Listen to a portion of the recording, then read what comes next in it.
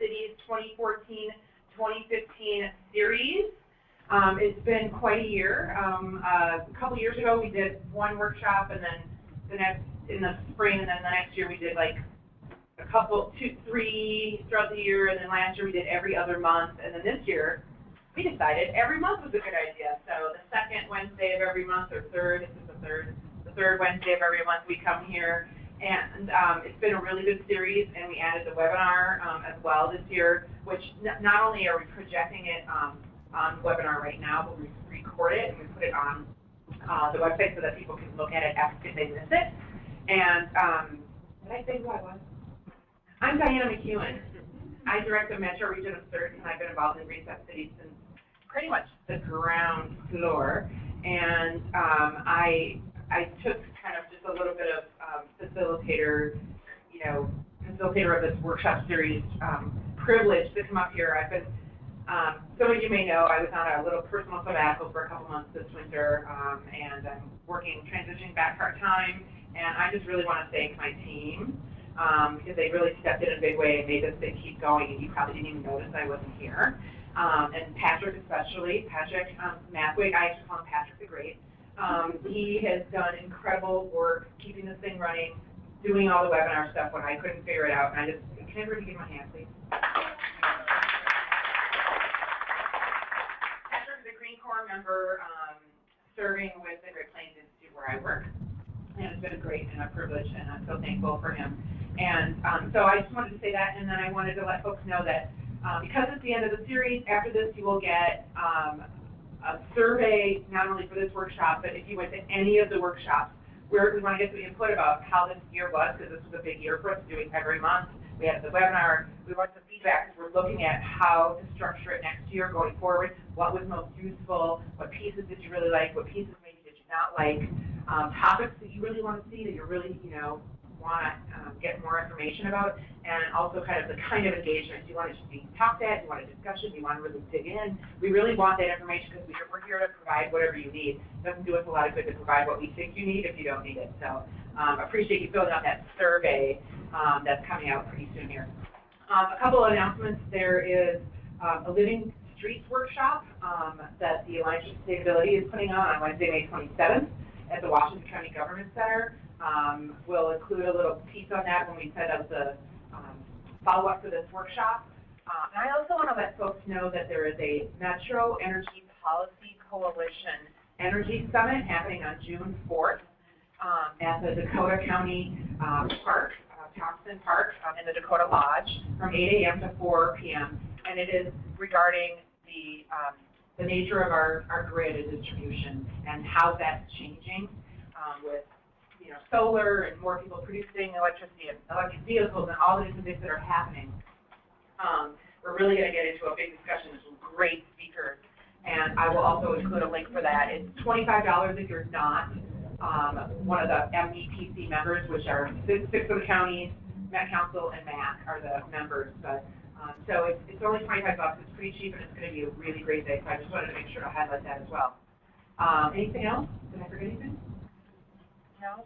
Well, thank you so much for coming to our last workshop of the series. We're excited to get out a survey and really find out what people think. So please take a few minutes to fill that out, and whatever you thought to give us some feedback will be helpful so that we make this as useful for you as possible. And, oh yeah, the hashtag is on the screen. Thank you, Matthew. GreenStep WKSHP. I'll be in the back of the room tweeting. That is why I'm the only one with a little tiny table. So I'm going to be tweeting from both the GreenStep City account and my own personal account. But we've been trying to do some social media. I try to pick up and tag cities, the organizations, etc. that are speaking. Please, follow that hashtag, retweet if you're a Twitter person. And thank you so much for being here. And I will introduce Laura. Thank you so much, Laura, for helping put this workshop together. All of the good work today for this workshop is Laura. Laura Milberg from the Minnesota Pollution Control Agency. Please give Laura a round of applause.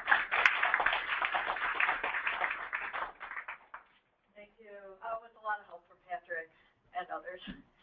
So I just want to say quickly, the survey that Diana was talking about is for the whole GreenStep Workshop series. There's also a little survey for anybody who wants APA credits today. That's a paper survey that needs to be turned in at the end. If you want APA credits, there's a sign-in sheet. If you want GBCI credits, there's a sign-in sheet that needs to be filled out, so just everybody make sure that they're on there if they want to get them. Just check in with Michael if you need the credits. Laura, I forgot something really, really important. I'm so sorry. I want to thank XL Energy for being a workshop series sponsor. They sponsored all of the workshops for the whole year. Thank you, thank you, thank you. It's been great to be in partnership with you. We really appreciate it. I'll be tweeting and tagging XL Energy Minnesota today. And today's workshop sponsor, Perkins and Will, for stepping up and helping sponsor this particular workshop. So thank you so much. That's why you have bagels and fruit and stuff like that. It's because of sponsorship, and that's how we get to put this all together. So thank you, everyone. Sorry.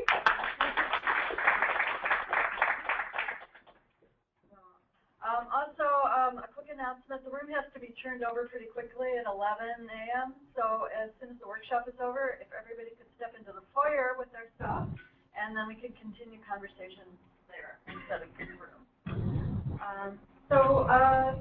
I want to say that starting in January 2014, NBCI applied for an in-kind assistance grant from the Georgetown Climate Center. The topic was Minnesota's preemptive building code and how to provide more flexibility to local governments to increase the resilience of their built environment to the changing climate. So our application was approved, and this began our journey. First collaborating on the report with Sarah, the Georgetown Climate Center report titled Minnesota Options to Increase Climate Resilience in Buildings. We have some paper copies in the folder back by Patrick. It's online, so if you don't need a paper copy, please look at the report online. It's got tons of great information in it. As I sought opportunities for Sarah to present her research, I reached out to a longtime contact in the architectural community, Doug Pierce. And as we were talking, Doug happened to mention that I might be interested in the new resiliency action list. I said, what's that? And so that sparked planning for this workshop and the other three that are in the series. So our first presenter, Sarah Hoberger, is a senior fellow at the Harrison Institute for Public Law at Georgetown Law. She works with state and local governments to help them protect their most vulnerable residents from the public health and environmental impacts and impacts of heat and intense precipitation in urban areas. Her relevant publications include Urban Heat Adaptation, a toolkit for local governments from 2012, and that's online, as well as Federal Funding Compendium for Urban Heat Adaptation in 2013, and a co-authorship on Preparing Our Communities for Climate Impact, Recommendations for Federal Action 2014. And in general, the Georgetown Climate Center has a great website with tons of resources, so I encourage you to go there. Her education includes a BA from Yale University, a JD, and an LLM from Georgetown University Law Center. We're so pleased to have Sarah here. Please welcome. Good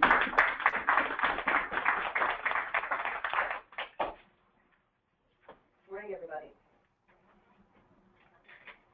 Thank you for having me. Thank you, Laura, for that great introduction. Thank you, Patrick and Diana, and everyone else for having me here, and thanks to all of you for coming to hear about climate change and building resilience. I want to start off by saying a couple quick things. The first of which is, I'm a lawyer. So just to frame all of this, I'm not a scientist, I'm not a planner, I'm not an architect. You're going to hear some fantastic stuff from Doug on the nitty-gritty of building envelopes and all kinds of stuff later.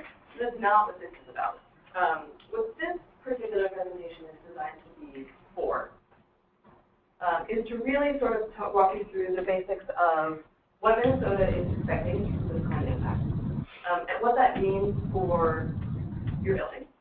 And starting, I want to have a conversation with all of you about code. I'm a lawyer. That's the kind of stuff I like to do. So I want to have a conversation with you all about having seen the impacts, having seen sort of what those potential impacts could do to some of your building stock, what kinds of things you might like to do to your code, because our analysis centered, of course, on your base code. challenges with making things different. So all that being said, I'd like to sort of start off at the beginning. So, Georgetown Climate Center, Laura introduced us nicely, but just for a little bit of context, we work primarily with state and local governments around the country on legal and policy issues related to climate change, both reducing emissions and preparing for the impact. I work exclusively on the preparing for impact side, so that's the perspective that I'm coming from. And we were really excited to be able to work with NPCA on some of this building code resilience work. So, Minnesota is already changing. Sort of the first point I want to make is that when we talk about climate change often, it seems to be with an air of sometime in the future, things will be different. I don't really, it seems like really far away, because my kids will have to worry about it. The first point I wanted to make, and those of you who are paying close attention will notice, these precipitation maps are all in the past. Minnesota's climate has been changing for quite some time, and I don't want to overstate this and say that climate change with capital C is responsible for all of it. However, I think the idea that climate conditions are completely static is clearly not true. You can see precipitation patterns changing to the average annual rainfall over the past century. And I think to assume that the historic curve is necessarily going to happen in the future is a mistake. There are two big impacts I want to talk about today that Minnesota is anticipating. The first of which is heavy precipitation, and the second of which is heat. Now, heat is sort of the most intuitive of the impacts that people think of when they think about climate change, right? We all know it's going to be hotter. And I wanted to talk for just a minute about what that means. So, this is a picture of the Chicago heat wave from 1995, which I'm sure many of you remember, where over 800 people died in a span of 2 or 3 weeks. Now, heat waves are predicted to be more intense and more frequent as time goes on for Minnesota. And it has a serious impact on several different things that you all probably care about. The first of which is public health. People dying is obviously very serious and something that we want to prevent. But there are much less tangible impacts that you see also, including increased energy use, decreased air quality, because the higher the temperatures, the more smog you get in local communities, and that again has an impact on public health, including kids with asthma, people with chronic respiratory conditions, and there's a lot more people sick in the hospital. And it's compounded, at least in some of your larger cities in Minnesota, by something called the urban heat island effect. I apologize for those of you on the phone, but for those of you in the room, who's heard that term before? Okay, great. So, this is a pretty savvy audience with respect to heat island. It's a phenomenon where cities are just hotter than surrounding areas, and I'm sure everybody who comes into Minneapolis and St. Paul daily is familiar. What you might not know, and I stole this graphic from Kurt Shipton at the Global Cool Cities Alliance, I should give him credit, is that Minneapolis, has one of the most intense urban heat islands in the country. Right now. Not with climate change taken into account, not 20 years from now, right now. And is in fact an average of 4.3 degrees hotter than the surrounding area. So again, something that is a current condition that's just going to get exacerbated by some of the climate protection to think about. And this graphic from EPA from 2006 is projecting out how many more people per 100,000 are projected to die annually from heat-related causes. So again, you've got Minneapolis at 2.32 per 100,000 per year. Now, it may not sound like a ton, but presumably any more deaths than we can prevent is too many. So what are you going to do about it, right? You've got hotter cities, you've got increased urban heat islands from increased temperatures, you've got people going into the hospital and dying, you've got increased energy use, you've got decreased air quality and water quality and all kinds of things that none of us really are super excited about. So one thing you can do is put cool roofs on buildings, which is essentially, at its most simple, putting just a light-colored coating on the roof of the building.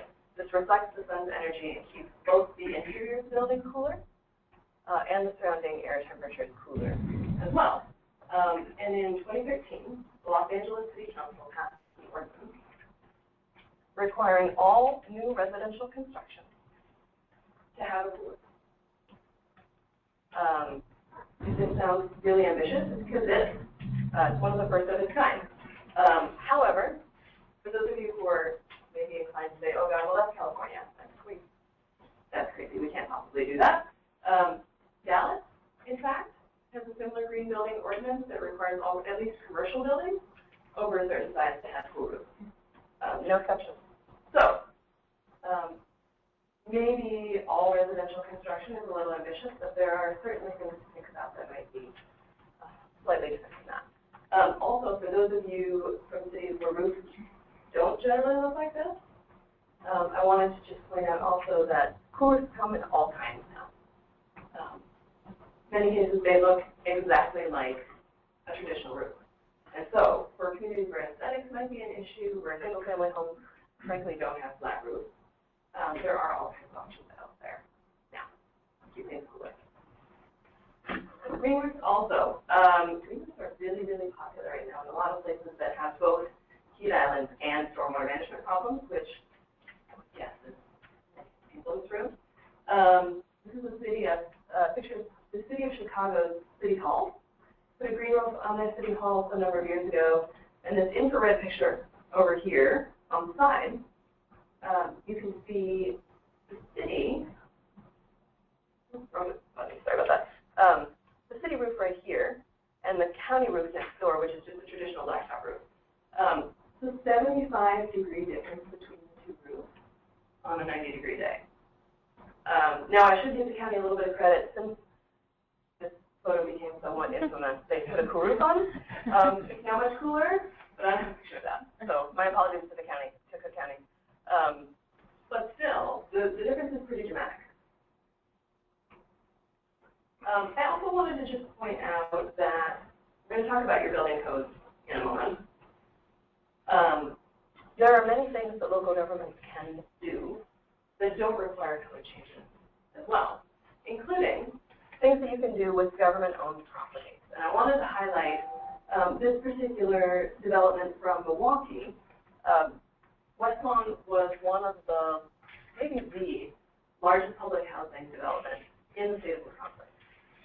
It was sort of 60s era, low-rise development, a lot of issues. They started redeveloping it about 5 years ago and have incorporated all kinds of green elements, including cool roofs, including bioswales to manage stormwater, including a lot of permeable pavements, including all kinds of really cool stuff that is keeping the community cooler, keeping it from flooding. They put in a great big community garden in cooperation with Growing Power, for those of you who know that organization, where residents are actually growing food and selling it locally, so it's increasing food access and economic development, all kinds of really cool stuff. This is obviously sort of the Cadillac model of redeveloping public housing.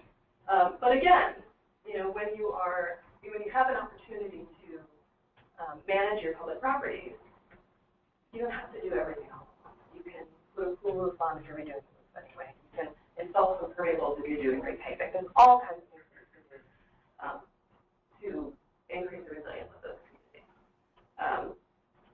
I should say also, I'm going to put a slide in here, but I'll just sort of talk about it. District of Columbia government is currently undergoing programs, they're calling their Smart Roof program. They did a survey, they hired a consultant to do the survey of, some number of 100 roofs of government-owned buildings in the district, and evaluate those roofs for the potential to put either a cool roof, a green roof, or solar roof. They now have this great big spreadsheet and this sort of strategic plan, basically, for 140 of their roofs, and they've prioritized, to make up a number, it's about 20 to do right now. A handful of cool roofs, a handful of combined green and solar, and a handful of solar, because they're buildings they were planning to renovate anyway. They assess the potential to get either cooling, stormwater management, or energy generation out of each, and they're actually a very cool project, and I can share some information on that if anybody's interested. So last, what does all this do? We talked a little bit about projections of heat-related mortality, right? Global Cool Cities Alliance did a really cool study that I also can share, looking at DC, LA, and New York City.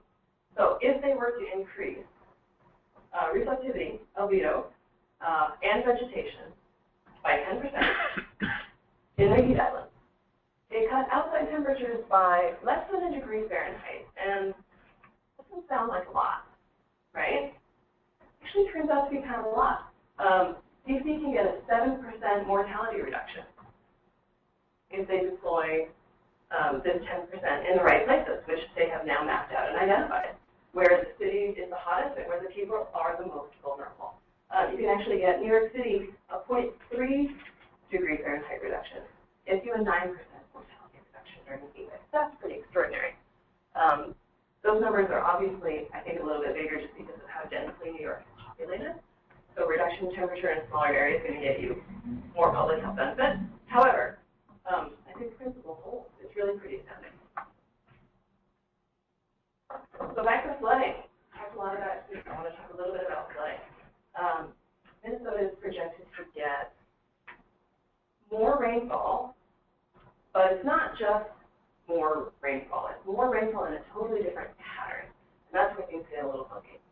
So more rainfall in the spring, and those precipitation events, as they call them in climate science, are projected to be both just more intense generally. So not just sort of more rain every day, but more intense rain all at once, which is, of course, a flooding problem. And this is Carlton, Minnesota, back in June 2012, and you all had all those terrible floods. So on one hand, severe flooding is going to be terrible for your buildings and for your people. It also may end up having some impact on the economy in Minnesota, given agriculture. Spring planting may end up being delayed, and that's going to have some pretty serious domino effects, I think, on the state. Interestingly, in summertime, you're actually projected to get less rain. So again, agriculture is going to be interesting around here. We'll have to make some changes. And I'm in absolutely no way an expert on climate adaptation in agriculture. Luckily, you've got some great people working in the state that are.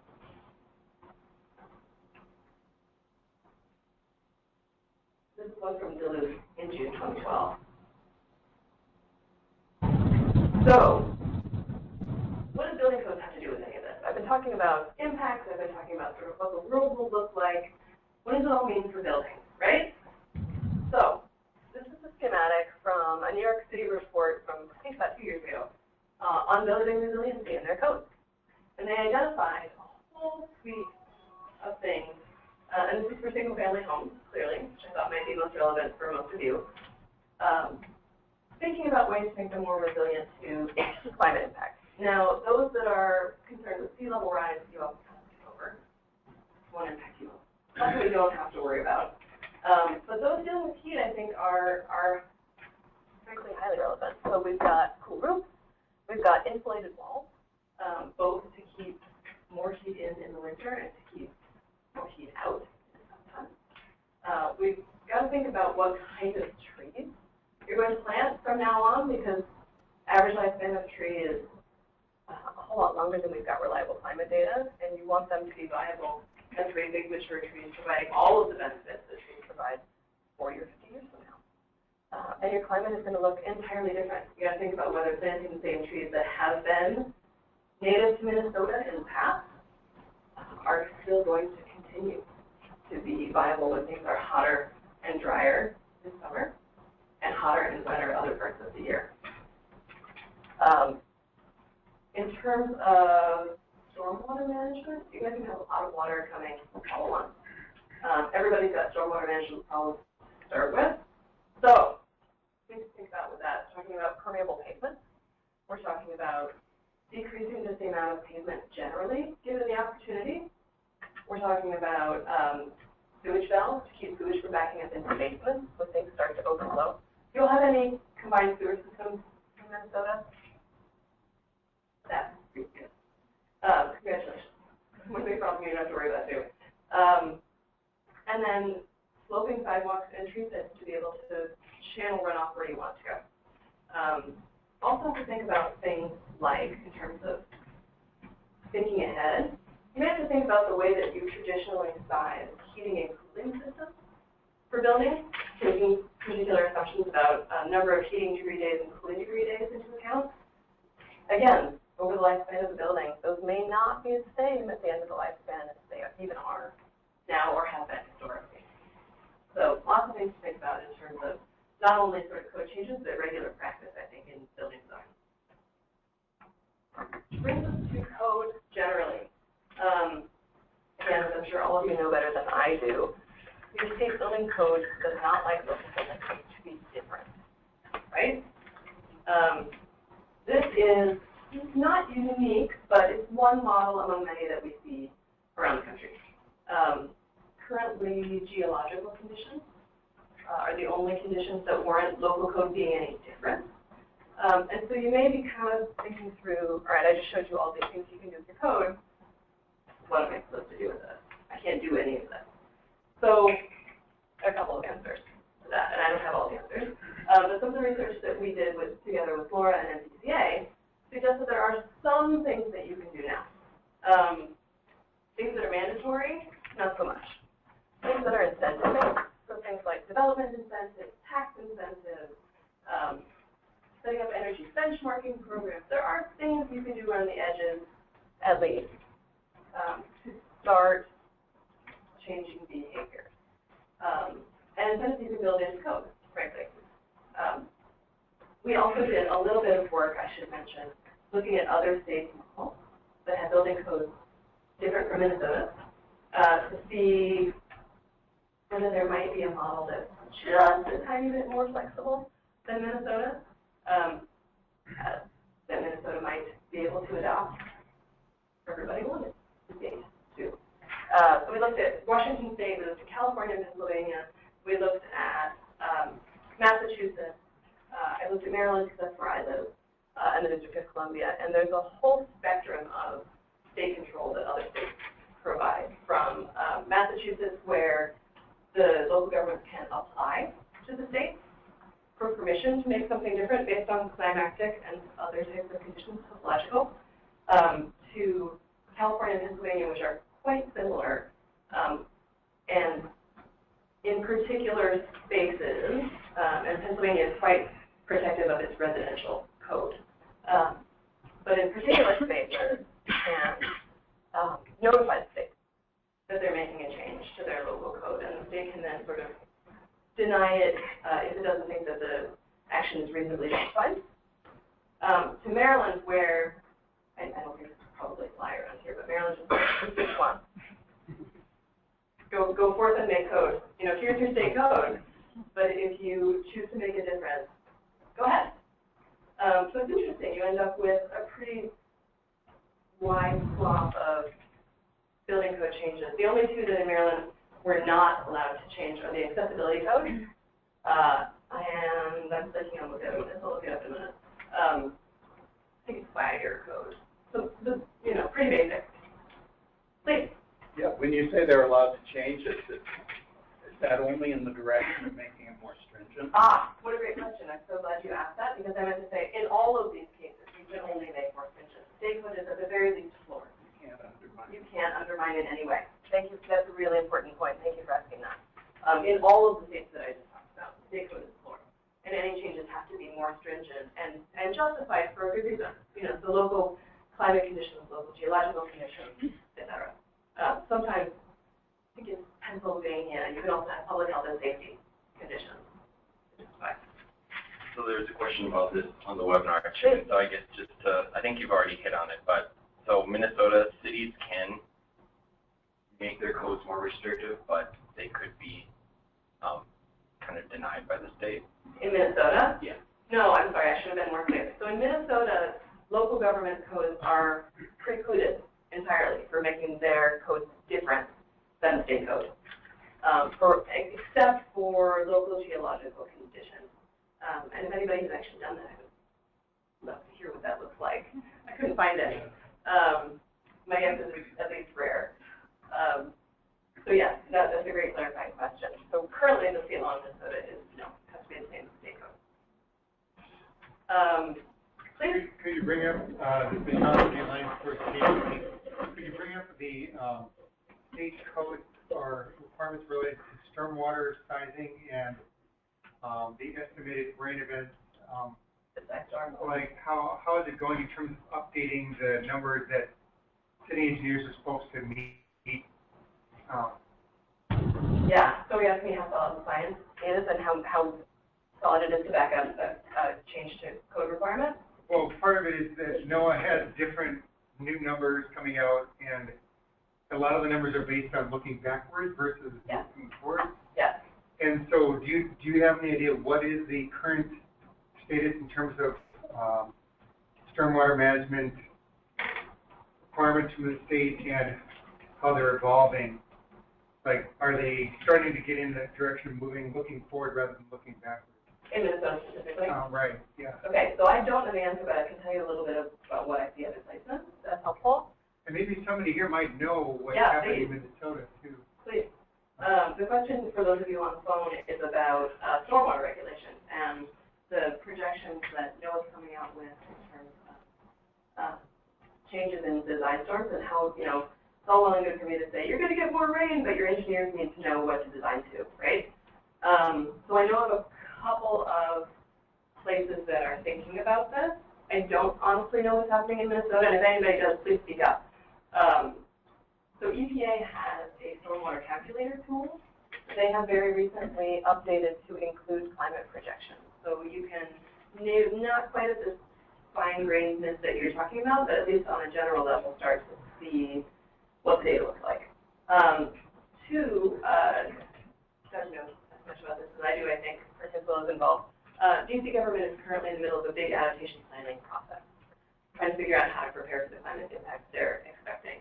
And has had some consultants from clientele, they're trying to do some projections for them for exactly that reason, to try to really tease out what, you know, the 6-hour design storm looks like in 2050 versus 2080 versus whatever. And I can probably get you some of that information just in terms of methodology, but I apologize, I don't know the answer for Minnesota. So do you know, or did Dan know? Well, I mean, the state has voluntary minimal impact design standards, which if watershed districts adopt them, then all municipalities are mandated within a year to adopt them. And those mid standards, I presume they're using the, what is it, Atlas 14. Yeah, Atlas 14. So the latest prospective stormwater event modeling. But in terms of formal mandated changes, no, I think MIDS is, and as I say, it's voluntary except for watershed. So stormwater is not part of the state building code in Minnesota, so that's why we don't have that specific information. So I think we'll move on to specific code-related issues that Sarah is better versed in. But we can talk about that. Well, there is one other one in Edina right now, which is in areas of the Twin Cities where people are tearing down small homes and putting up really big houses. They're having city ordinances that you can't have a bigger net flow of water onto your neighbor's property, but then figuring out how to enforce that is another story. But it's happening a lot in Edina right now, and it's serious the amount of impervious surface that's being added to these neighborhoods that already have extra flooding issues. So. Yeah, and I think that speaks exactly to the point I made quickly earlier. I think it's worth returning to is that, you know, permeable pavements are amazing, but the first sort of line of defense is not paving more than you have to in the first place, and trying to preserve whatever green space that you can in the first place. So this is actually a great transition. There are a couple questions I would love to ask all of you, frankly. Thinking about codes, and thinking about the impacts that we just talked about, and thinking about your own building stock, do you want more flexibility in your local codes, and what might that look like? I'm sort of curious to hear what your reactions might be. Anybody? Around home? I promise I won't tell.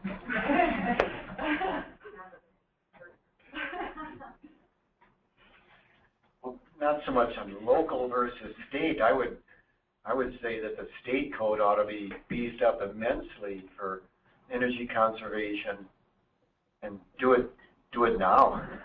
Yeah. So that would certainly be one model, to make the state code stronger and have it apply to everybody. And that would certainly get some of the energy efficiency questions, absolutely. In terms of sort of local flooding conditions and local urban heat island conditions, it may not quite get there as well. And this isn't necessarily an either or, although you could both beef up the state code and potentially provide some kind of flexibility for localities along that spectrum of state versus local control that I talked about in some of the other states. I don't think you guys go into Maryland, but maybe you go to Massachusetts. And would that be helpful? Yeah, we sort of did all this work with the premise that it might be, but I'm curious to see whether our premise is right. So Kurt Schultz of the City of St. Paul, not representing the city in these comments. Yes, sir. I work with the Sustainable Building Policy for the city, and the only way that we're able to require something greater than what code allows is by investing, having a carrot, an incentive in the program. Well, it'd be nice if we could expand that initiative more broadly, but we're not able to at this point. So personally, I think it would be nice if we could have flex codes or stretch codes that not only with regard to resilience, but with regard to mitigation as well. That's helpful, thank you. Laura?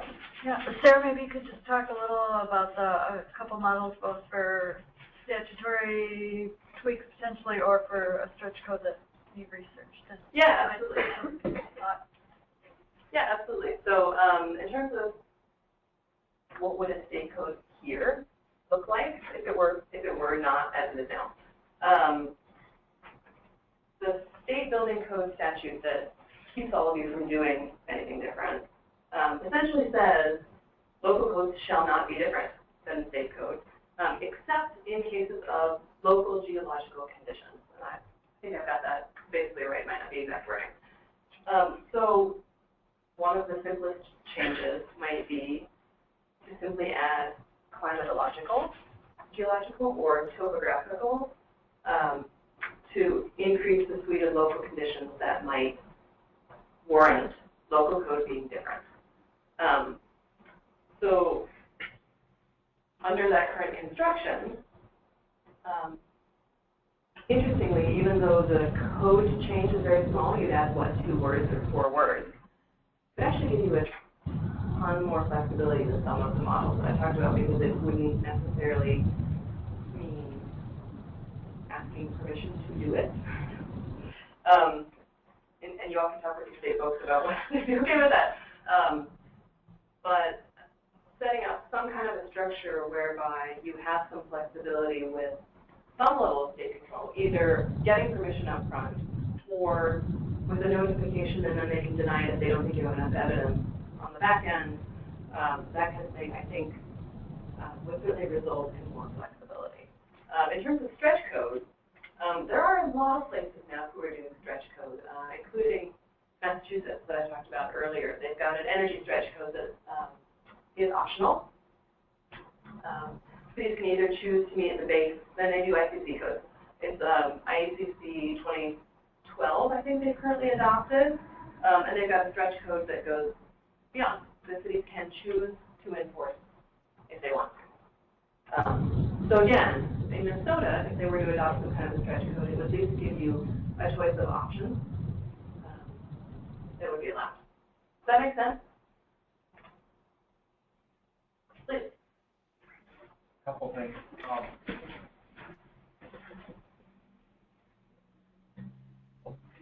This is just personal observation. Please. You see these big homes going up, where everybody wants their own McMansion, yet they don't have better codes.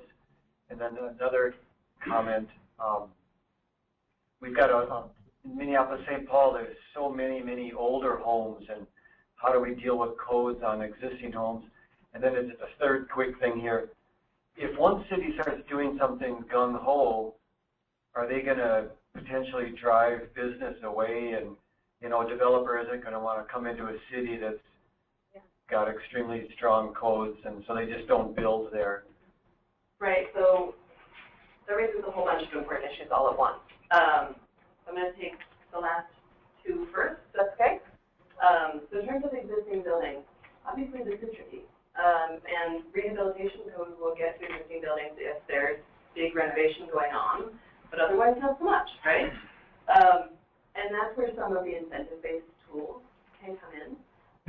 So code for new construction and sort of big renovations on existing buildings. But to get to those existing buildings, that is really the tricky part. And I think that's where some of the incentive-based pieces can come in. And I think sort of a full suite might try to get to both new and existing simultaneously. In terms of big mansions, you know, the DC area, we have plenty of those too. I think that's sort of all over the place. And in terms of driving developers out, so it's tricky, right? We hear that a lot of places, and a lot of it's also dependent on how good the local economy is to start with. If the local economy is strong and there's enough demand, developers are going to build there even if the codes are stronger. And if there's not, they're not.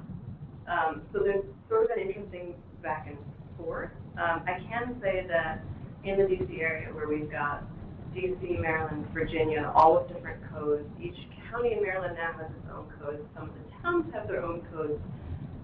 We've seen plenty of development even in places where codes are stronger, but again, the economy is really strong. So I think it's both sort of true that you have to think about driving developers out, but it's a little more complicated than that. Yeah, please. Well, I mean, are there any on the? No. Okay, great. Please, last question. So two questions. One, what's the argument against allowing local stretch codes? Why would a state even? Stretch codes particularly? Yeah, and then so let's just go with that question. I mean, it seems like sort of a silly thing, but. It does. So, because you're a lawyer and you've been in many cases, what are the arguments against? Against the stretch code? Yeah. Well, I'm going to tell you, certainly I've heard from some smaller cities that they just don't want to have to deal with builders, developers coming in and having to, you know, quote unquote, learn our code, different codes. Yeah. That's what I hear, but there are incentives, even in some smaller, you know, sometimes even in TIF districts, you'll have, you know, certain incentives or mandates. I've never actually run into a city building inspector who said, oh, this was such a problem, we gave money in. But that's the argument, so maybe you can. Yeah, I mean, that's been the argument I hear that you want to do. Well, the reason I ask is that, you know, I come from Maine, and Maine has a code for the whole, so if a town doesn't want to do a stretch code, you just go with the state code. Yep. And if the locality wants a stretch code, and so if you're a small town, you just say, okay, we'll go with the state's code. Yep. And if you're a bigger city like Portland or some of those, you just make a stretch code. Yep. I guess so what's the really good argument against that? Really good argument against? Okay, we'll devil's advocate for a minute. I think a situation where you've got state level two options and it's sort of binary is pretty straightforward, right? I mean, there's no reason builders can't, you know, electricians and whoever else can't learn two options instead of one. I think where there might be a good argument, maybe, although, again, coming from the DC area, we have a million codes and buildings built all over the place to figure it out. But where you have many, you know, where you're given, like, full flexibility to implement whatever kind of code you want locally, I can see where that could be harder. Yeah, and a more time-intensive and maybe costly for a builder to keep up with everything. But again, I think in terms of from the developer perspective, at least having a stretch code where it's one of two choices seems pretty straightforward to me. But again, I'm not a builder. Well, thank you, all of you. I'm happy to chat with anybody after this about any of these things, and I've got some resources I can share on particular issues for anybody who is interested. Thanks.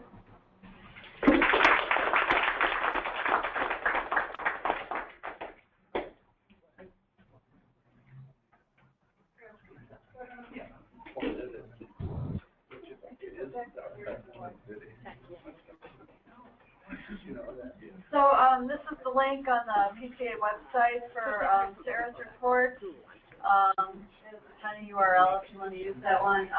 And this whole webinar will be online, so you can look it up later. So as I mentioned, Doug and I go way back for a very long time. Doug was chairing the American Institute of Architects Committee on the Environment. And doing a special regenerative building project that a bunch of us, Tim Nolan and I from MPC and a bunch of other people were involved in. And so this has been a call to Doug to see what kind of opportunities there were to get Sarah to present around here. And so now here we are talking about the Resiliency Action List. Doug is a senior associate with Perkins & Will, a Minneapolis architectural firm that works internationally, and a member of the Area Research Board Steering Committee. Area Research is the way that he's doing a lot of this more interesting research on resilient design. He has work all over the world, but his local work includes the Wilder Center, the Lake Gold Center, and the Great River Energy Headquarters, which is Lake Platinum. And Sarah's mentioned he's now pioneering sustainability for the DC area. He chairs the National Resiliency Initiative at the Institute for Market Transformation to Sustainability, MTS. And that's where he led the development of RELY, which is a validated consensus ANSI standard design nationally. He serves on the University of Minnesota College of Architecture Sustainability faculty. So please welcome Doug Pierce.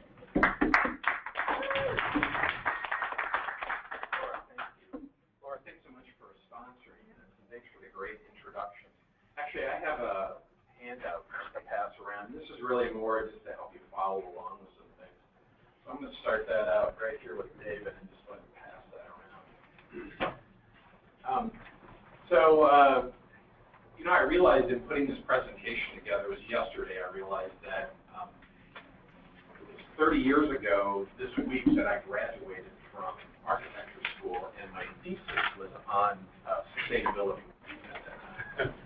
So since then, I'm now updating my thesis today, basically. What's going on, and we're sort of updating to resiliency. And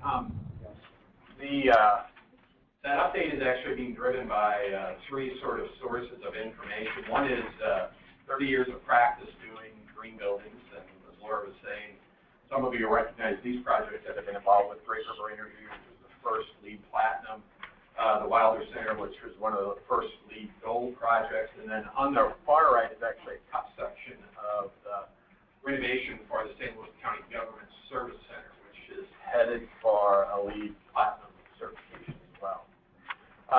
So the information I'm going to show you is driven through that lens, practice. It's also driven through the lens of teaching. So I'm pulling forward collateral and materials that we've been working with for almost a decade at the Sustainable Design graduate program at the University of Minnesota. And then there's also a collective of individuals around the country that have engaged in this work. And it really brackets about 10 years worth of work off and on through a variety of people, and then about a year of very intense work starting last May. So I have about 70 minutes worth of slides and about 50 minutes to do. So I'm actually going to have to skip through some slides. I'm going to try and pick that as we go. So what I've got lined up is understanding resiliency, first off, to give some framing for that, then kind of a cut through the resiliency action list at a higher level. And actually that ties to another standard called the Green and Resilient Finance Standard. Those two things act interactively. Then I'm going to circle back a little bit around to why, what are some of the challenges, and Sarah did a really nice job of touching on that earlier. And then if there's time, I want to go through and sample some of the credits and the prerequisites that are in RELY. There's almost 200 of them, so I can only sample And I'll talk about why this is under. So kind of looking at resilience, it's actually a much bigger framework than that. And the Rockefeller Foundation has been doing quite a bit of work on it. They're hitting it through climate change, but they're really focused on social cohesion as much as anything. So they have 4 dimensions that they're working with, and it starts with health and well-being, economy and society, infrastructure and environment, and leadership and strategy.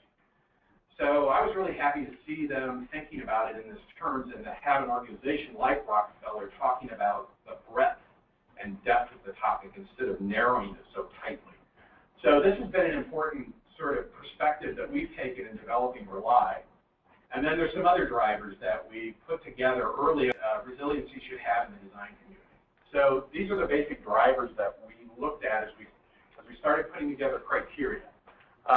Buildings and communities should be shock resistant, healthy, they should be adaptable and regenerative, and that's through a combination of diversity, foresight, and the capacity for self-organization and learning.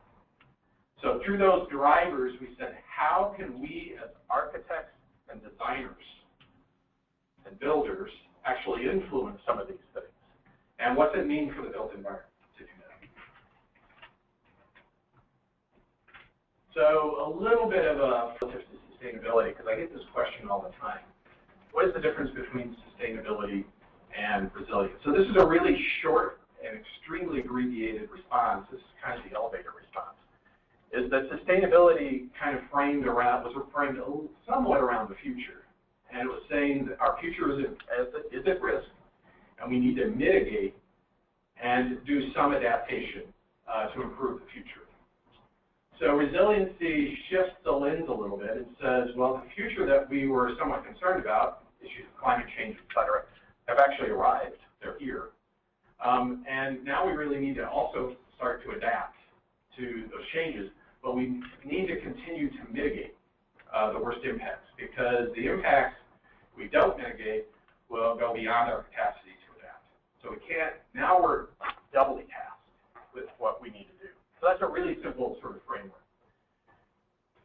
And then for the academics in the room, Richard's here, John's here, et cetera, kind of thing, can sort of look at the approach we've been taking to green design and through the lens of ecological design.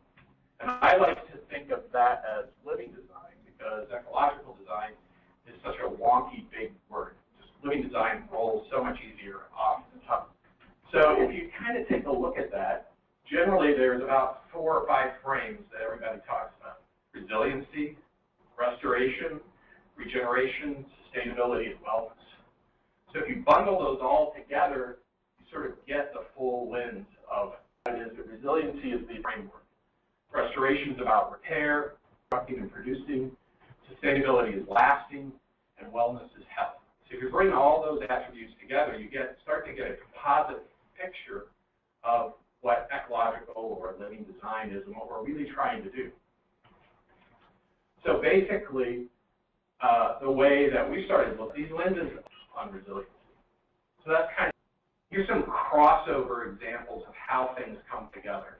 And I focus on this because I was actually in DC at a sort of roundtable meeting that included EPA and FEMA and NIST and Homeland Security and a whole variety of people. And I brought up the idea that energy efficiency was part of resiliency, and I got sort of jumped on that, no, that's not part of resiliency. And I was like, what? So that sort of drove a whole idea to me that we need to really talk about why that is. So I did some crossover examples anyway. If people are questioning what's the difference between sustainability, how are they related, et cetera. So sustainability and resiliency. So, and this was actually the example I gave for the response that I had got. And that wasn't everyone in the room, by the way. It was just a few people. You know, energy efficiency is really important if you're going to try and do backup generation during an emergency. If you have a building that's more energy efficient, you don't need as much fuel for your backup system. Or if you have the same quantity of fuel, you can basically run the generator longer. You can actually have longer terms of resiliency. So efficiency is a fundamental aspect of resiliency. Oops, back one too far. Stormwater infiltration. So that's seems like a sustainability topic. It's actually very important to resiliency. California is a really good example. NASA is saying that California is going to be completely on groundwater by the end of the year. 10 years ago, they were totally using surface water. So they need to actually recharge their aquifers. So stormwater infiltration is a deep form of resiliency. And here's one that's maybe even more indirect. In November, and it was fully approved in December 2000. So the image on the slide is actually one of the flyers that we sent out. We sent out 6,500 emails around the country to people that we thought would be affected by Rely. We looked for comments, public comments. We received public comments. We talked to experts, et cetera. And it was fully validated. The nice thing about a consensus standard is that it's referenceable by governments. And because it's consensus, it's a very democratic process, and that avoids constrained trade issues that you can run into when you're putting together standards. So that's an important component of this. And the process was administered by the Capital Markets Partnership in D.C. and MCF. Folks that were involved with that were very involved in putting together these and doing the initial development of that standard. And basically, the standard will be available at the AMC store in about 2015. Should be available. Scale that are included in Rely as well. And then it also, along with campus scale, it's focused mostly around new construction, but it's also applicable to existing buildings. And I think we've had some conversations with USGBC LA. They called us actually, and they're kind of looking at existing buildings as a lens. So they were thinking in very similar terms as to what Rely is, and so they were excited actually to see that we'd already done some work, and they sort of hopefully we can collaborate and move forward with that, with a collaboration. So through a very narrow lens.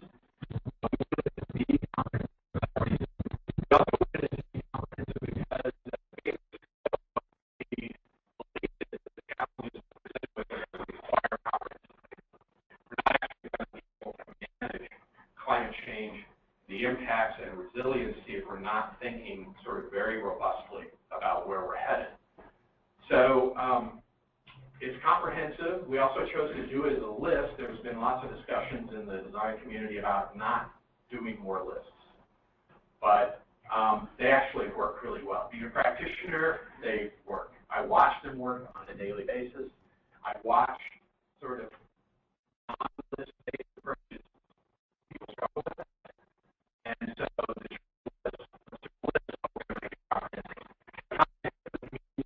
that it could be no more than 4 pages back to back of that is more than 2 pages.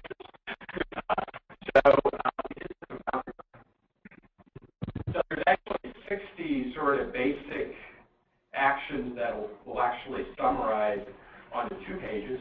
And if you unpack the whole thing, there's about 200 different actions that are involved.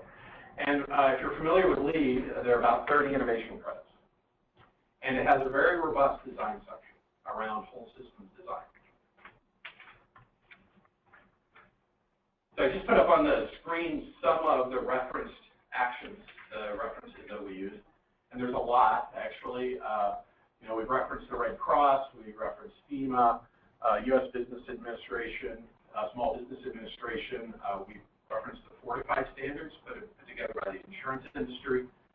Urban Green, done some referencing of EPA, the Nuclear Regulatory Commission shows up in here in terms of resiliency. And then we reference several rating systems, Envision, the Center for Active Design, Sustainable Sites, LEED, Energy Star, even the 2030 palette is part of the system.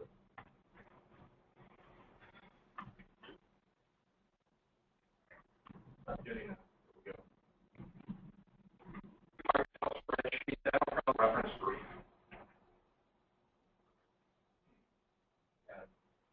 There's some embrace and work with all the other systems. It also touches at the scale of urban design, architecture, and interior design, sort of all at the same time. And it's intentionally similar to LEED for ease of uptake. So you'll see language need credit. And then we try to tie it very strongly to financing, regional economics, and other social indicators. So that's part of its comprehensive sort of nature. Really make those tangible. How do they become real in the built environment? What do you do with those kinds of things? So we set it up as for preparedness, hazard adaptation, and mitigation. Those are the sort of buckets that everybody thinks of as resiliency. Then there's community vitality. That's the social cohesion piece of it. Productivity, health, and diversity. And the diversity covers everything from ecological to human diversity, ecological, human health, etc.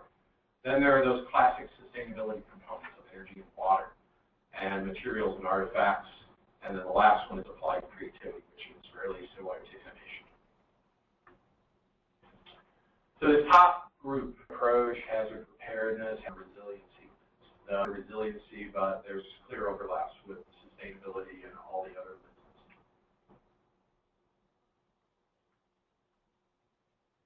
So where we're at right now, we're really in a pilot phase, and we're looking for folks that want to engage in pilot projects. So some of the goals we have for the pilot phase is actually different credits. We don't have a point system set up. We have ideas for how that'll work. The other thing we want to do is develop prototypical credit bundles.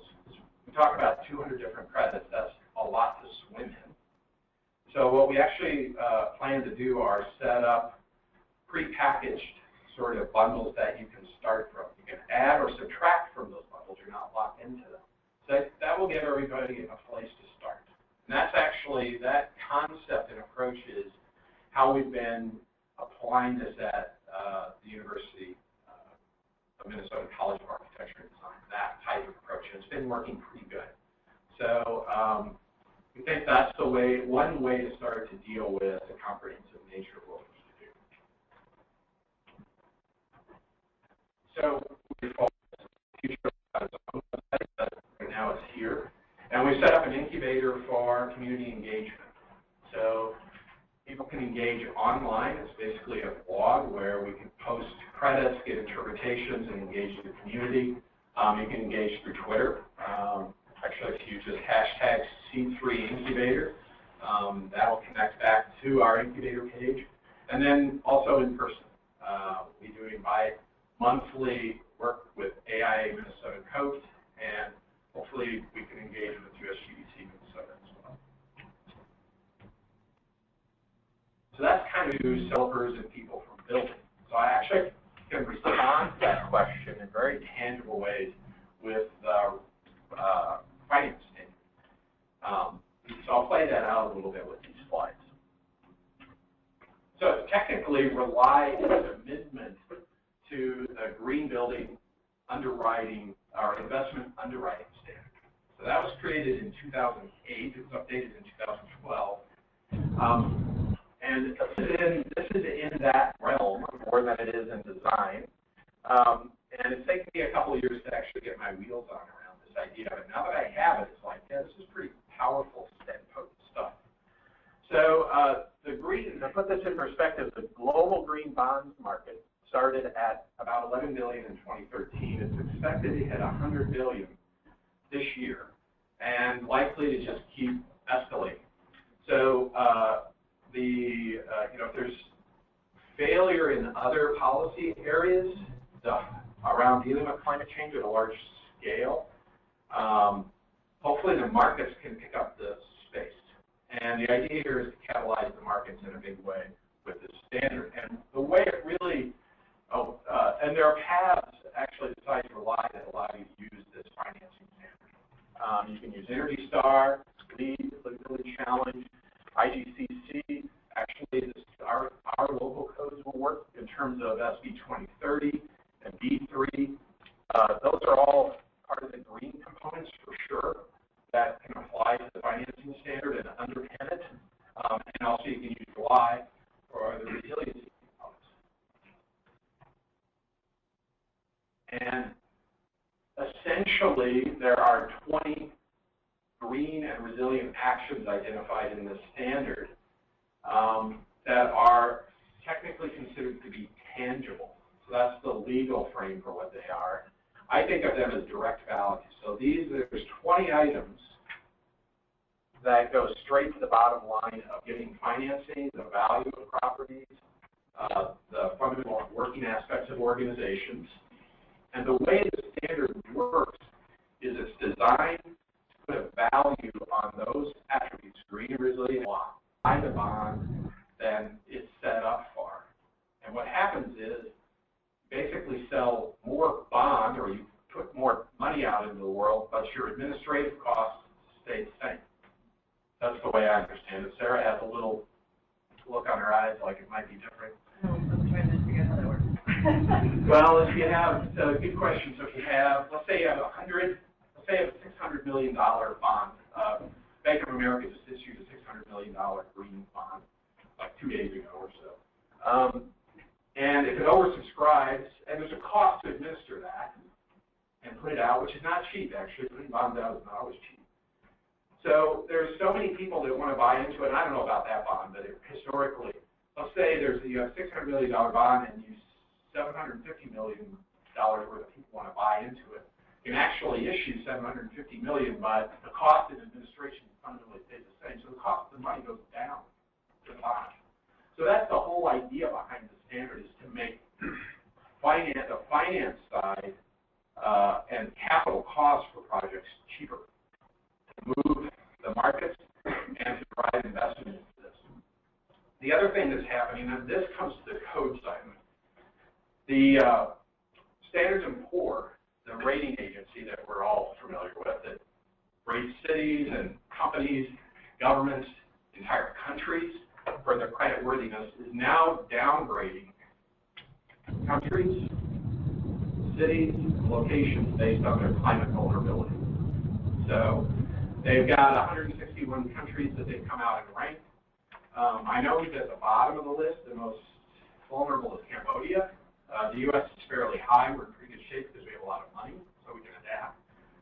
But Standard & Poor's is now looking at, I'll repeat that, downgrading the creditworthiness of countries, cities, et cetera, based on their vulnerability. So what that means is you may not hold a AAA rating. St. Paul has a AAA rating, as I understand it. So, and sometime in the future, and I'm not suggesting they can't hold this, but I'm just using it as an example, Standard & Poor's might come along and say, you know what, you've got things going on in your city that aren't really dealing with climate vulnerability, and we're going to have to downgrade. So that means the cost of borrowing money for that institution or that city or that country goes up. So this is really a basic market driver kind of component. And so from a development standpoint, there's a big difference in resiliency compared to just sort of doing things that maybe are the right thing to do. You could actually, if you're a city and you're not keeping up with climate change, it could actually start to impact your capacity to borrow money or the cost of borrowing that money. If you're a developer, you can actually get cheaper money by doing resiliency factors. So this kind of starts to reverse the whole equation of, not chasing after doing more intense things relative to resiliency. It's no longer just a cost that people start to add on, even though there were all the savings around operations, all the savings around productivity, which were huge. This adds a whole other dimension to that of why you would do these things. Also, it helps to maintain your property values over time. Your projects will stay salient longer. Green buildings have a higher market value now, and they're going to stay at a higher level for an extended period of time. You can also reduce your insurance rates. So if you have, this gets down to those really basic things like wind resistance, rainwater, stormwater events, flood, all those kinds of things. Well, if you build out correctly, you can actually start to reduce your insurance rates. So there's real dollars attached to taking these actions.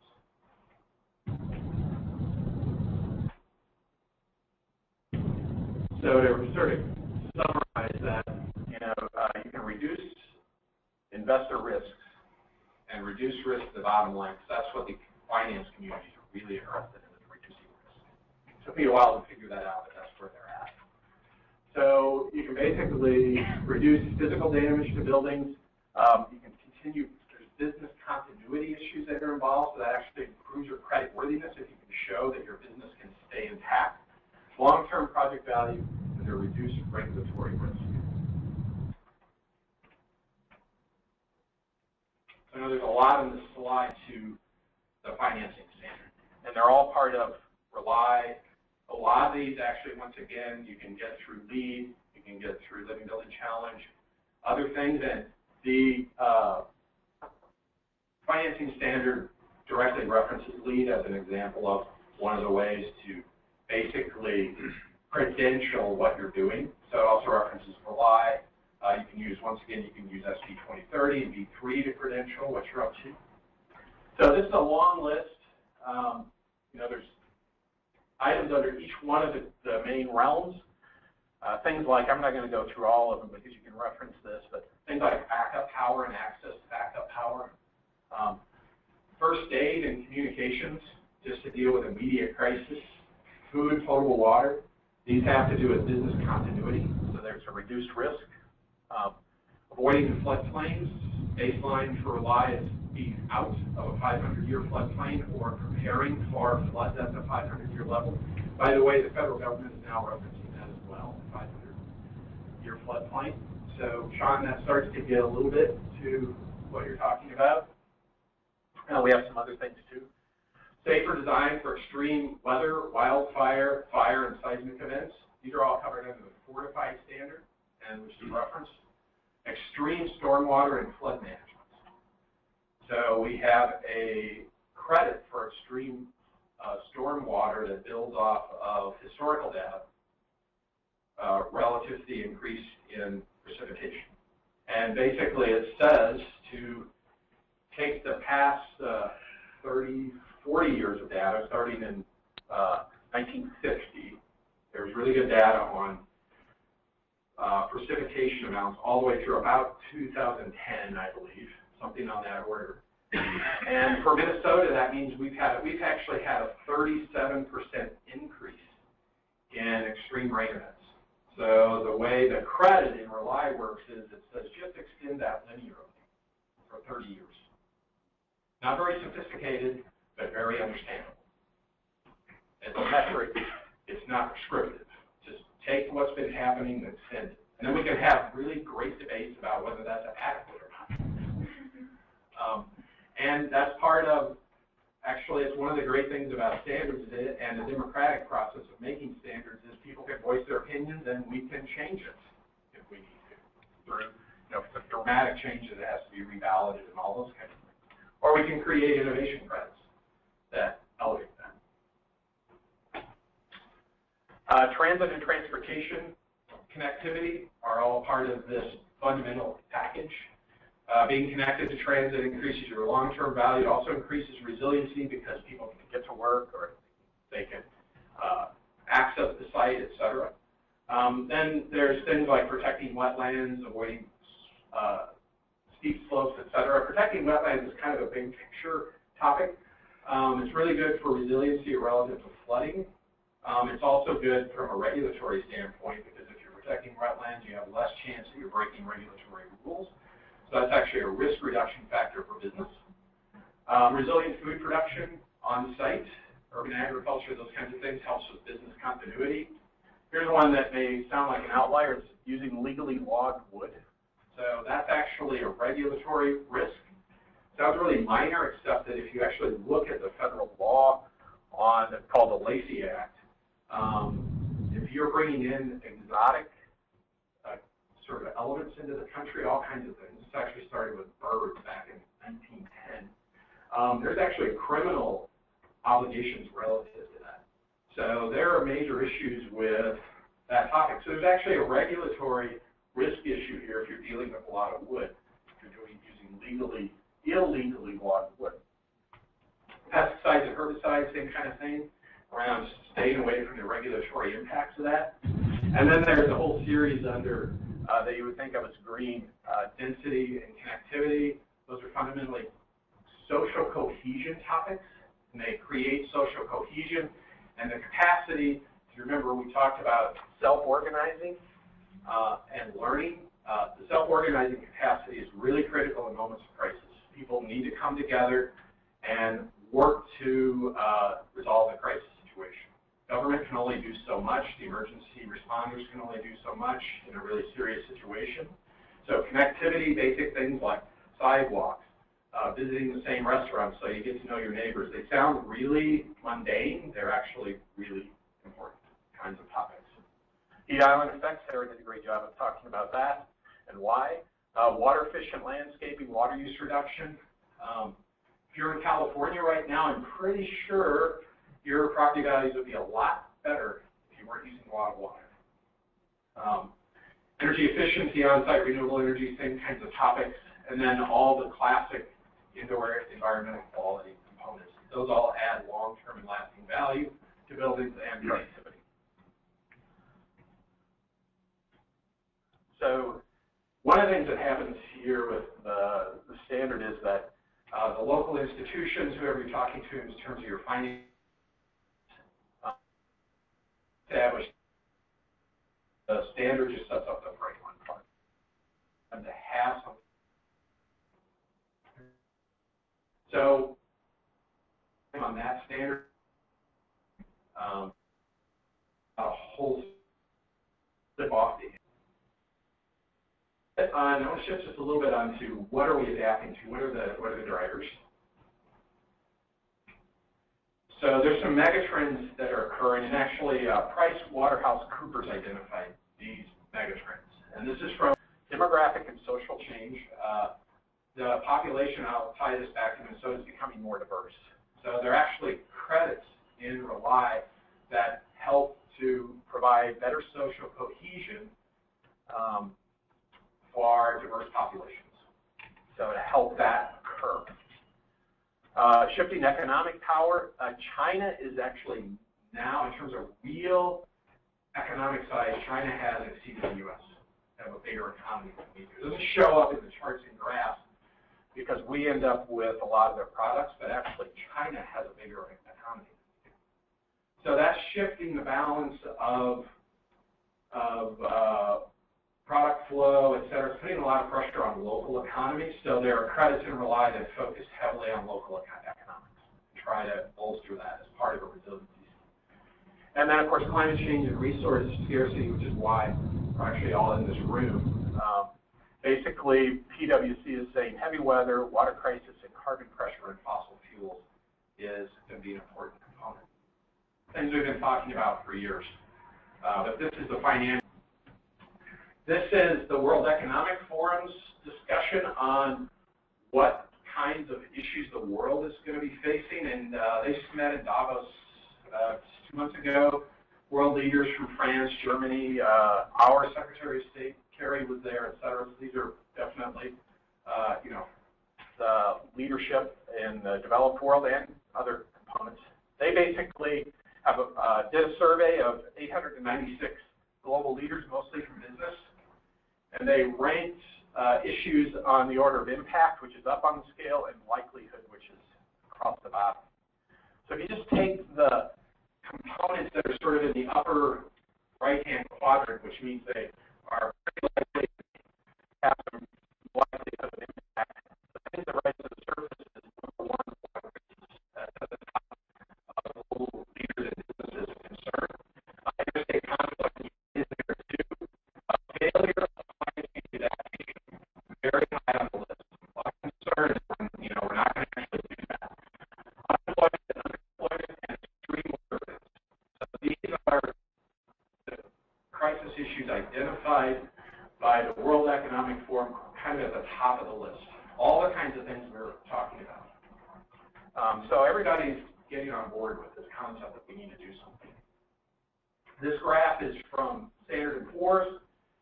It's really showing the change of extreme weather events. So across the bottom in red is earthquakes. You can see earthquakes have stayed pretty constant since 1980. That's not being impacted by climate change. You can watch all the other events get greater and greater and greater. Extreme temperatures are on the rise, flooding, mass movement of water, tropical storms, you can just watch them increase across the course of time. So This isn't projecting into the future, this is just mapping the past. So you can watch the future and see what's going to happen with the future as we move forward. So extreme weather, a lot of estimated the but they considered it absolutely essential from a business continuity standpoint and regaining the trust of their constituents. Atlanta recently had their Ice-Mageddon. Boston just went through Snowmageddon, and Australia is hitting record heat. Right? These are the topics, and these are all in most ways apply to us. In Minnesota, our issues are flood, hail, tornadoes, and wildfire. There are actually some recent studies that indicate that the number of tornadoes across the year are actually come down, but outbursts of tornadoes where they sort of outbreaks in the mass number at one time is greatly on the increase. So you probably watch this in the weather. It's like suddenly there's 15 tornadoes somewhere. So it's sort of a scale issue, and that looks to be related to climate change and the changing weather. So we can expect that to happen.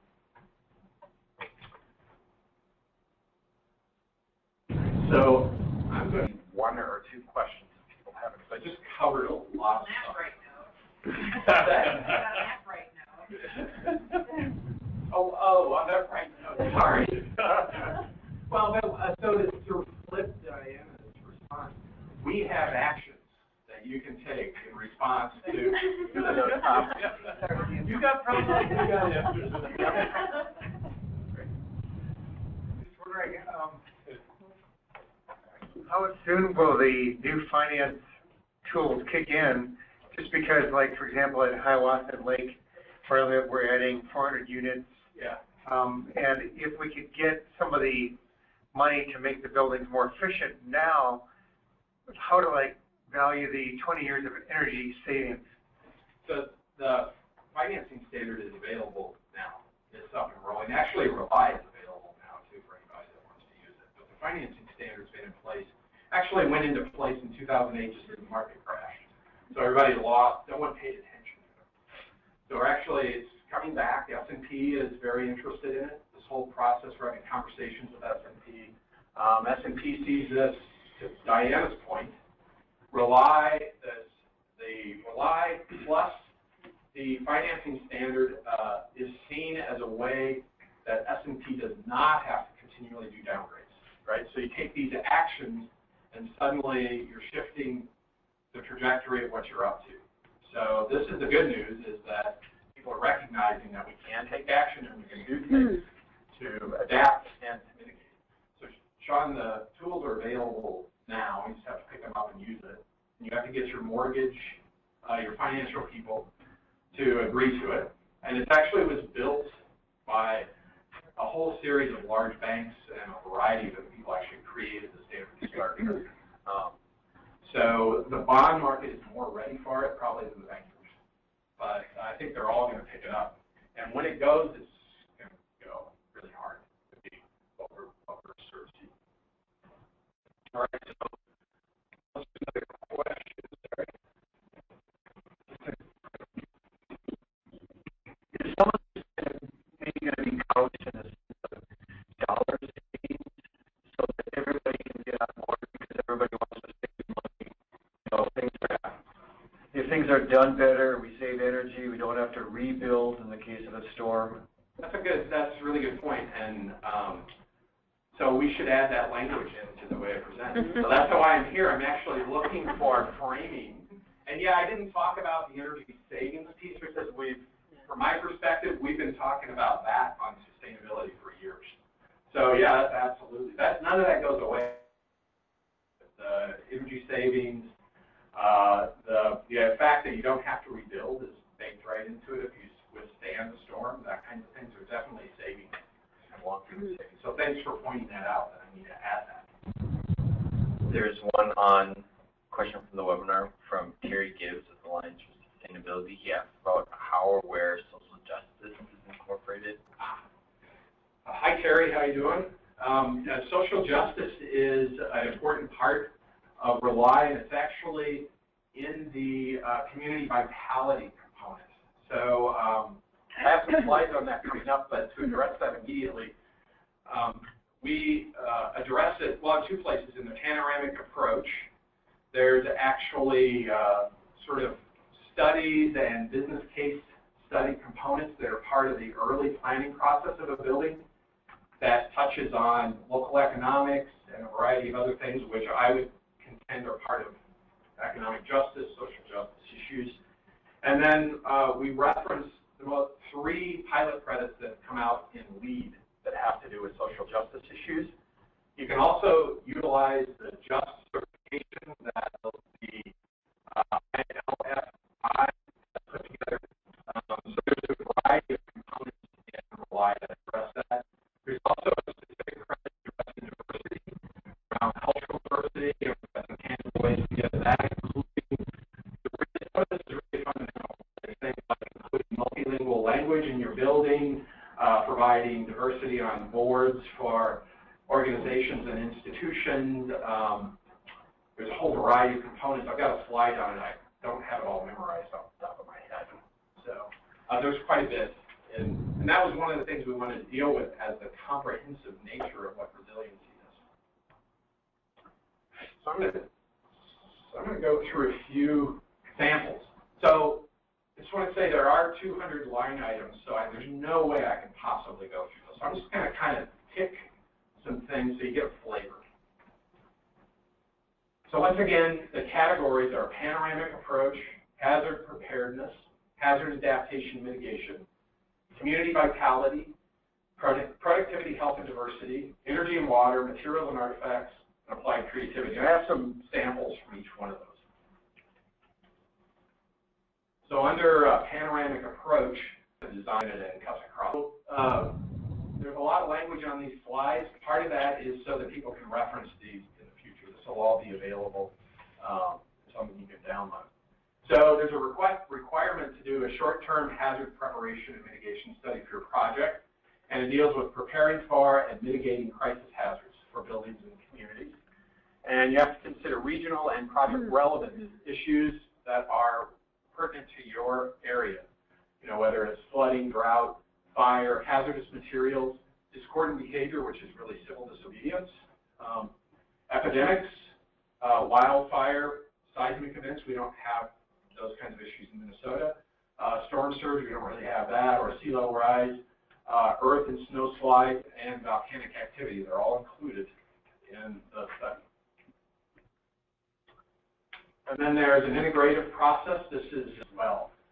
So this is all a design approach to your project. And we're calling you have to look at redundancy and diversity in terms of what's happening in your project. Energy, water, community common amenities have to be included in the dialogue as well. So this is part of that social cohesion piece. And at different scales, you include different stakeholders. Basically, the idea is the more inclusive you are, when we get points established, the more points you will get. Basically, an incentive-based approach. Commissioning. So commissioning is required and a health impact assessment as a credit. So that basically looks at the economic impact, environment, and equity, back to the question on social justice issues. So it's a big social justice topic. And basically do a study and implement healthy impact assessment criteria for your project. And then there's actually about 4 or 5 credits that are totally focused on integrative process at different levels. The hazard and emergency supplies. So if you want to think about this section, it's not so much about design as it is about operations. There's a whole section on what you do at the operation level.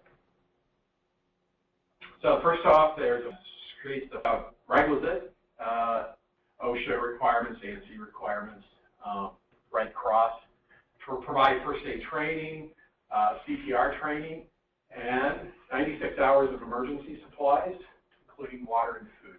So that 96 hours comes from the healthcare standard. And we're really interested in sort of checking that time frame out as we proceed with the pilots. seems really appropriate for hurricanes. We looked at the 96 hours, and we looked at some response times. So Katrina, it took 3.5 days for the National Guard to get to the system. There were definitely some things during Sandy that took about 3.5 days to get to certain people, and even longer in some instances. So there's a pretty good precedent that if you're really going to ride out one of these things, you need about 4 days worth of stuff. So in Minnesota, we need to think about what that is. Do you need 4 days? Because it's actually, we don't want to be too onerous. We want people to do these things, not just to live them on. Emergency sanitation, that's a big deal, actually. If you're stuck somewhere and the toilets don't flush for 4 days, that's a problem. So you provide some basic emergency sanitation and communications. Telephone, landline, which seems strange, but those are going away. So you got to have something stable, a text messaging, emergency alert radio, and there are options. For telephones, you can have a satellite phone, a CB radio, or a ham radio. Those are all really good, pretty good options. Ham radio may be the best. And then planning for common hazards. Once again, this is a credit, so this actually amps it up, what we were just talking about. Red Cross has what's called the Ready Rating program, so we're saying you have to achieve the strong preparedness component of that. So evacuation plan, mapping hazardous materials that are around you, and if you are within 50 miles of nuclear reactors, having potassium iodide kits available and the methods for using that. And if you're within 20 miles, you have to develop an emergency preparedness plan. And we go on further to say avoid sites that are within 20 miles of a nuclear reactor. So where that came from was looking at Chernobyl and Fukushima, and the most intense radioactive plumes from both of those events spewed out about 20 miles. So that's the fundamental framework for that. And the 50 miles is also looking at the radioactive concentrations around both of those events. Risk adaptation into the greenfield sites. You can't build below the 500-year floodplain. And if you haven't provide flood control mitigation your flood. Then there's sea level rise criteria. It stages in, but just for those that are curious, we top out at a 5 to 6 foot expected sea level rise. And I was talking with folks from some really excellent scientists, and that's kind of what we arrived at. Storm surge as well. And then backup power, save off a 500-year flood. Critical facility, operating capacity, deal with basic emergencies. Fundamental community service organizations, pharmacies, quick service restaurants. This all has to do with basic needs in the time of crisis and that sort of self-organizing capacity. Need to be able to do 4 days, 8 hours a day across a 4-day period. General retail and commerce, you said you need 16 hours of emergency mode. So it's a couple days, you can spread it out, whatever that means.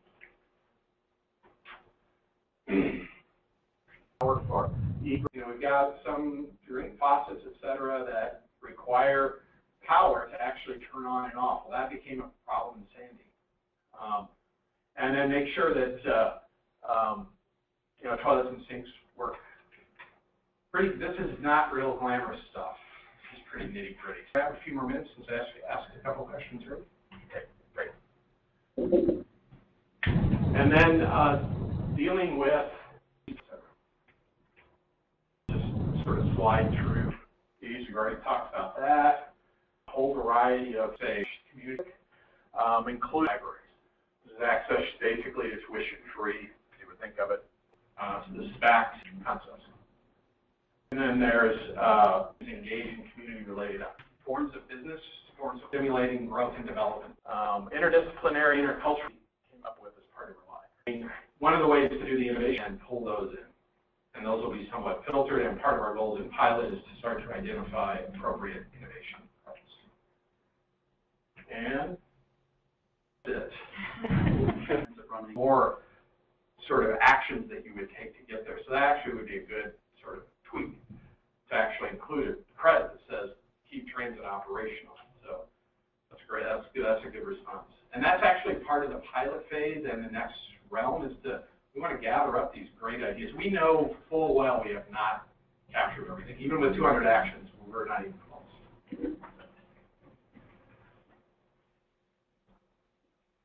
Other questions? Sorry, you got something On the phone, Kate Wally had commented earlier that, I mean, in addition to AIA, that should be, or you should be working with American Planning Association. If you that would be great.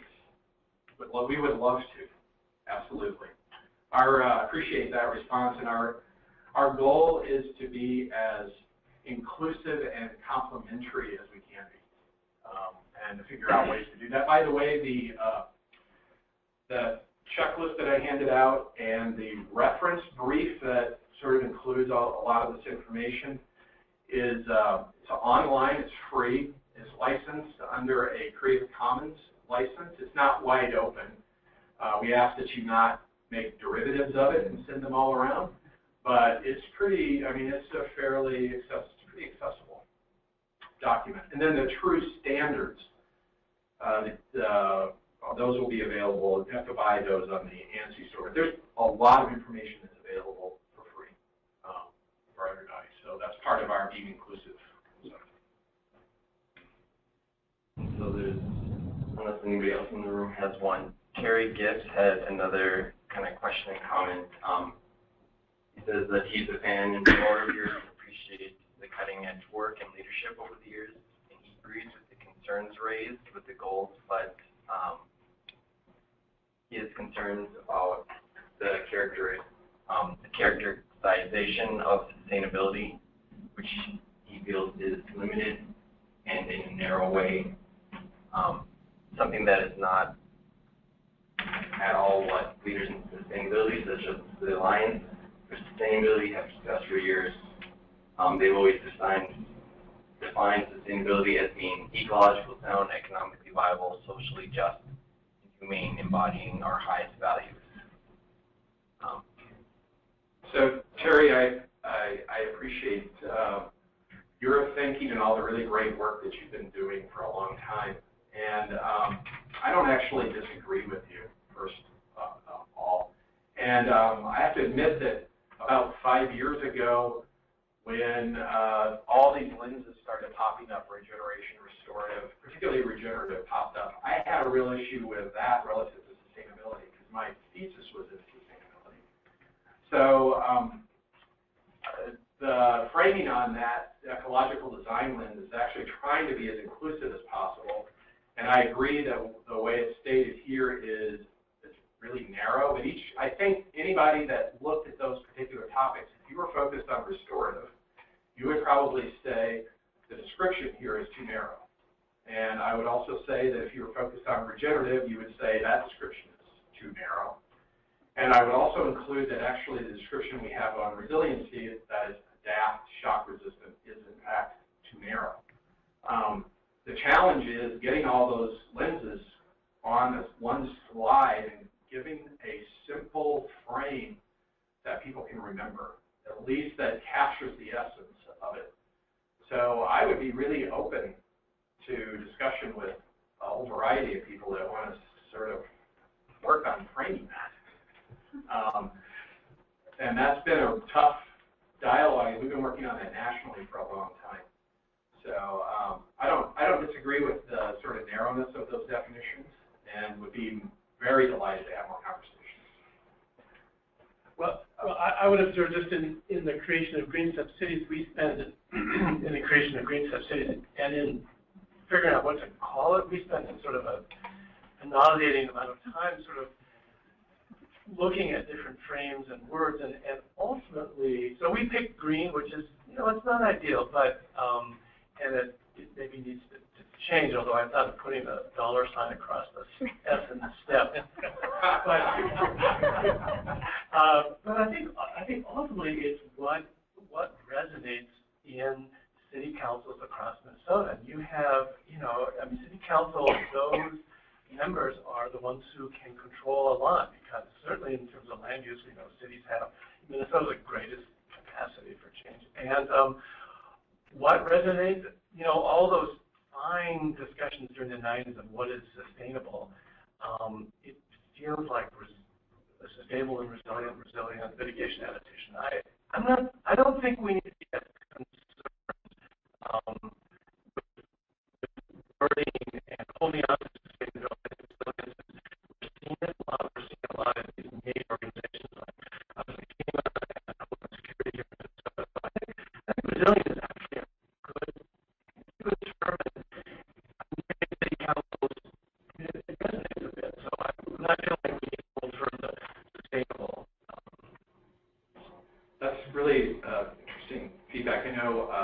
John Carmody and I had some conversations probably about this time, about a year ago, about what kinds of frames are out there and what's the dialogue.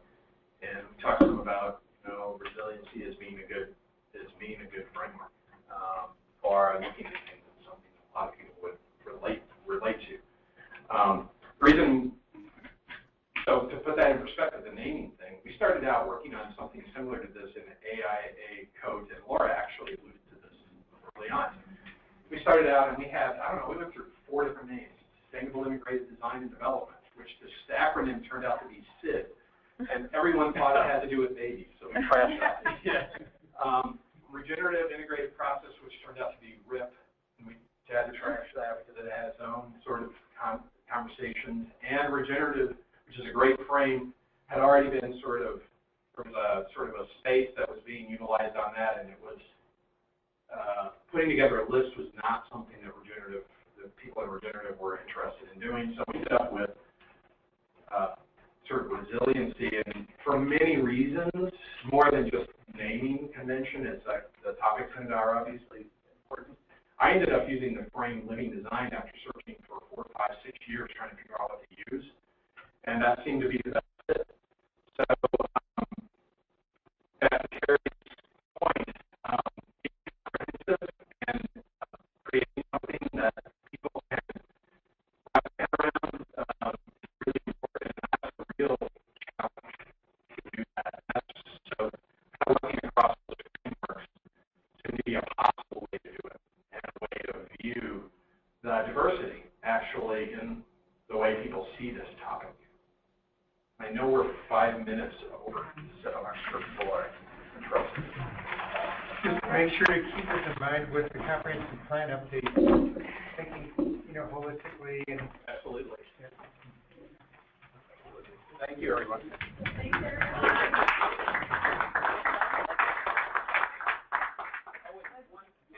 One last thing, if you want to download or go see the flip book, Google C3 Living Design. It's on that.